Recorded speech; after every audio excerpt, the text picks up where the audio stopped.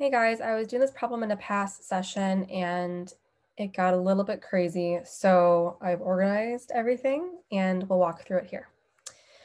So this problem says, suppose that A and B are both 5 by 5 matrices and that their inverses both exist.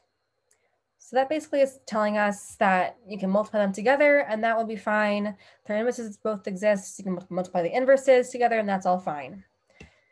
Next, it says, let C be the matrix product of A times B. So C equals A times B, and that's going to be really important. Which of the following statements is definitely true? So we're going to have to go through here and test if each of these statements are true or not in order to narrow down our options. And this was definitely one of the most difficult problems I could find. It uses a lot of matrix theory.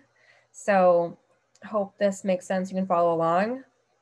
My approach here is going to be thinking about what sort of math fact can I use to start testing these options. So we're going to want to be testing if these different options, so like A inverse, B inverse, is equal to C inverse. And as you notice that we have C inverse here every single time, so we probably want to use some sort of math fact that uses C inverse in it.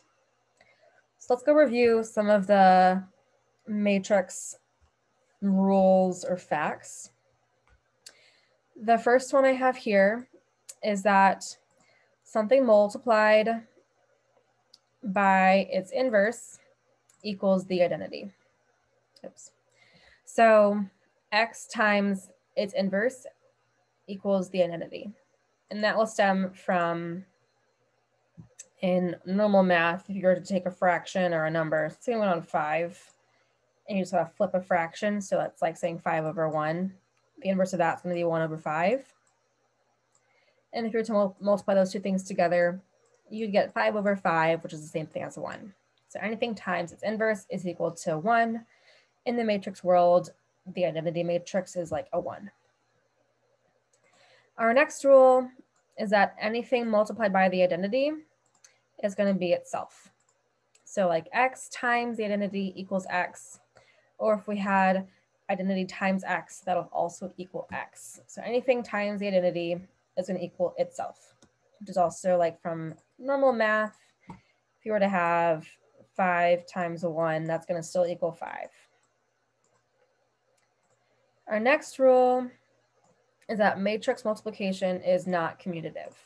So if we had A times B times C, you could not just flip A and B and try to do A times B, try to do B times A times C, or flip it again and try to do A times C. You can't flip things around in matrix multiplication. They have to stay in the exact same order.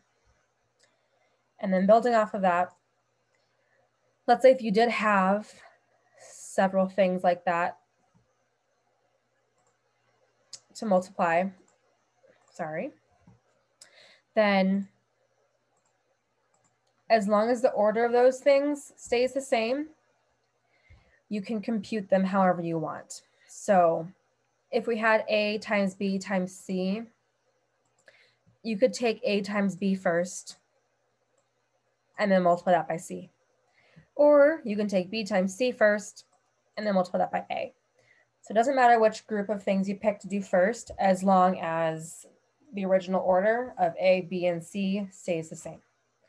So these are the rules that we're going to be using in the problem.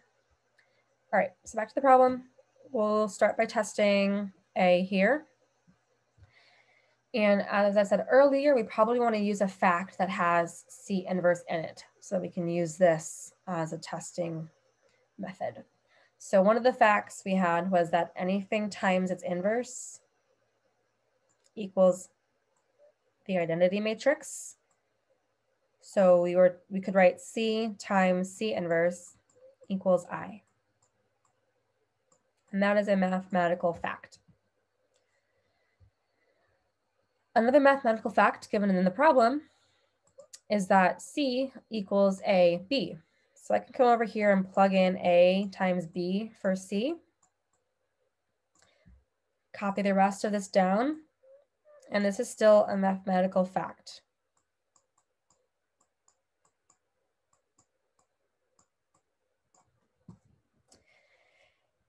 All right, now we're ready to plug in and test this up here. So we're going to move to a test. So now we are no longer working with facts. We're trying to test if this is true or not. So if this were true, you would be able to plug in A inverse times B inverse for C inverse. So if that's true, we'll try it. We're going to plug in that for the C inverse we had in our equation. So A inverse times B inverse. And then I'm going to copy the rest of that down.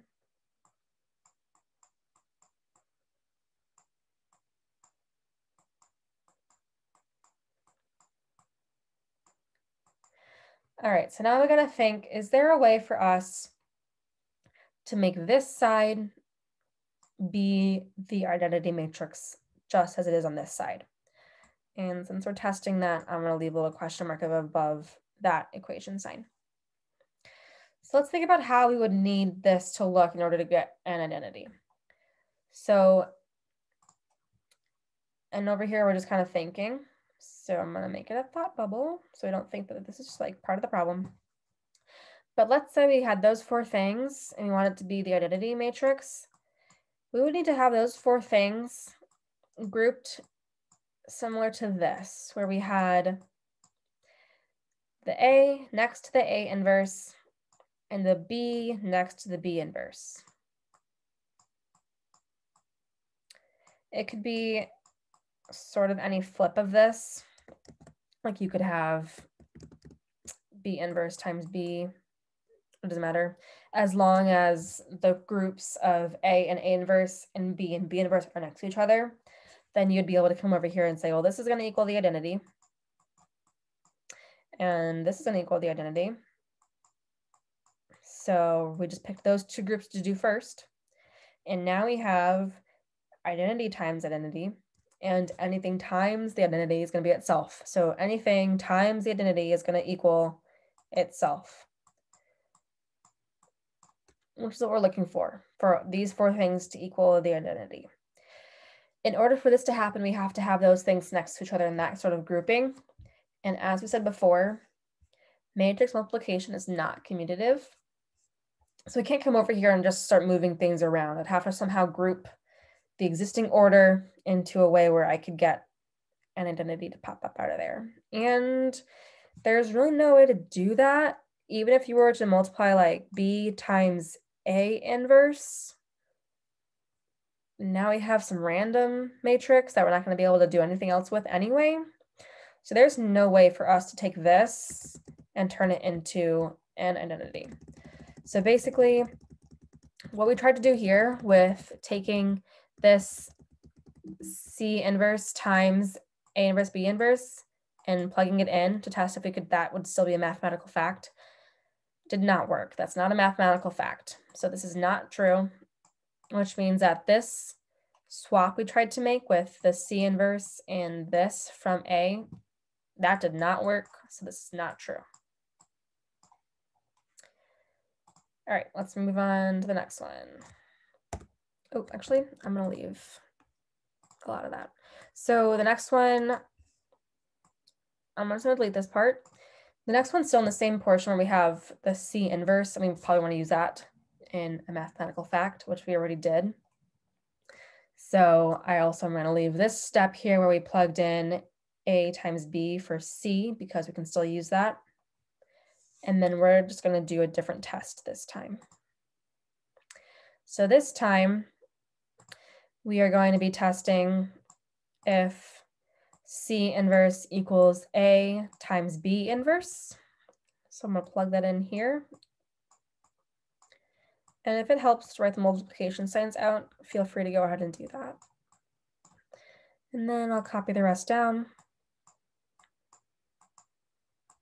And just like last time, we have the same four, actually no, we don't. We now have two A's actually. And we need to figure out a way for that to equal I. We can't move them around, and even if we did, we have two A's, so those would never cancel each other out into being an I. So this is never going to work. So we went from a mathematical fact to a mathematical false. So that means that this substitution with this inverse into A times B inverse also did not work. Okay, so let's get rid of that test and we're going to try option C. So option C says that C inverse equals B inverse times A inverse. So let's plug that in there.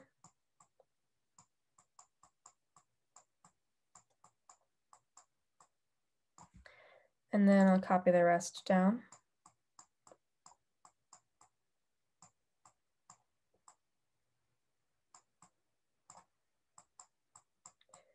And then we're going to test if this is still true. So do you see where we can convert some of this into being an identity? As we said, anything times its inverse is the identity. So we have B times B inverse, which means that that's going to equal an identity. And then I'll copy the rest down in our equation and keep going.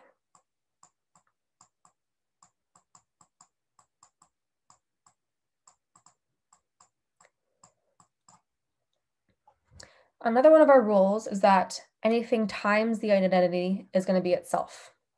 So you could take A times I, or you could take I times A inverse, doesn't matter. It'll be itself. So let's say I wanted to take, I don't know, I'll take I times A inverse for fun. I times A inverse is going to be A inverse. And then I'll copy the rest down.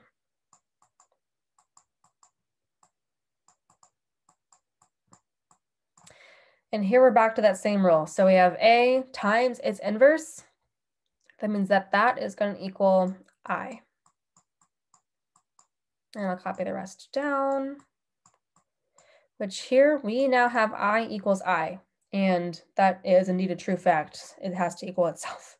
So that means that this was true. So what we did here of trying to take C inverse and plug in that test here, that worked. This was true. So that means that this is true as well up here. So our answer is going to be option C. And the answer is option C because D says that answers A and B are both right. They're both wrong. E says that answers A and C are both right. Well, C is right, A is not right, so they're not both right. And then F says that answers A, B, and C are all right.